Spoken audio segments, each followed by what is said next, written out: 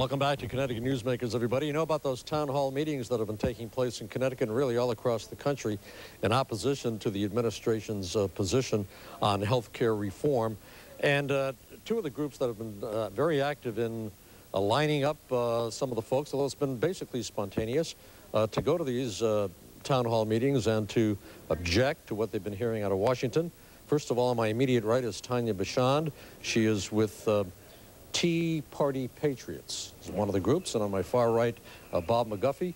Bob is also heading up a group called Rights Principles, and I thank you so much for being with us on our program. Thank you. Thanks for having us. Bob, let me just start with you, and I mentioned the fact that for all intents and purposes, this has been a spontaneous outgrowth all across the country of what's going on in terms of the administration and health care. Absolutely. I mean, I believe it's organic power, coast to coast. It's from the bottom up. And I think our political class is used to top-down, direct command and control activity, and they don't know how to deal with spontaneous, organic power from the bottom up. It's grassroots.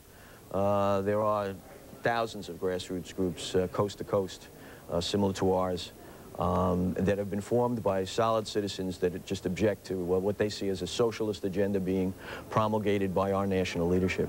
What do you see, Tanya, in response to that?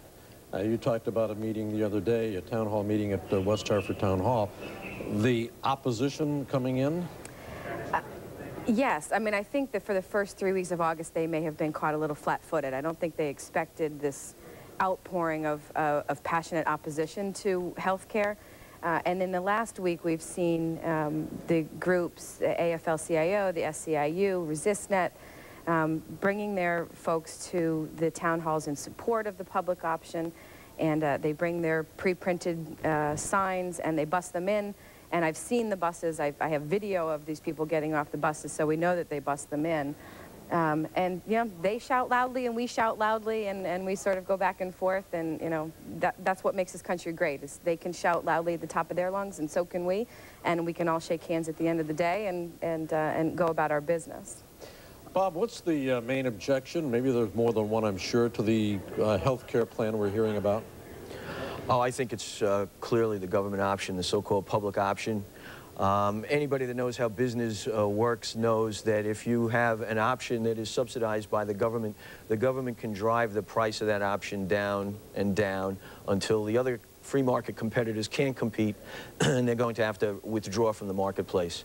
And we really see it as the first stage in tilting the whole playing field towards government control, the single payer. And the president's on record saying that he wanted to have a single-payer system 2 years ago. He's on record with that, and we believe that's exactly where this is intended to head.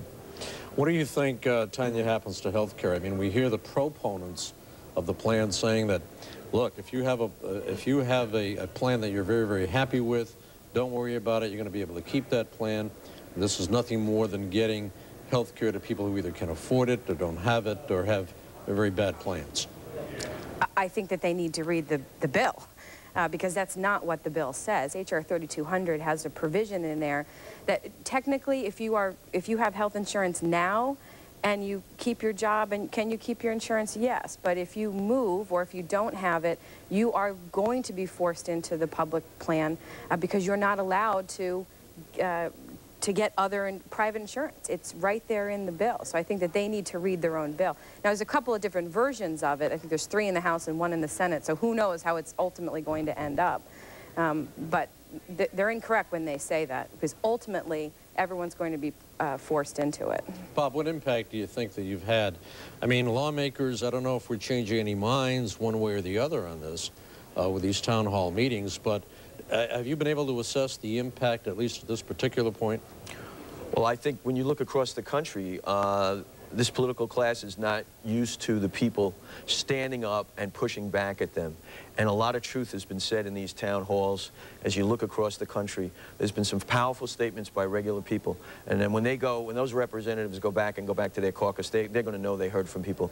They're too used to and they're too accustomed to an easy time where they stage these town halls and they fill them with their supporters and they get good sound bites and they get good video for their campaigns, and they make the community think that everything is just fine and everybody agrees with them, and that is not the case. And I think this season we've come out all across the country to show them there's a significant portion of this country that does not believe in the agenda being put forth by these people. Tanya, what's the status of everything right now in terms of the legislation? I mean, has it even been written yet? Do we know what's in there? Do lawmakers know what's in there? I mean, what's going on with this thing?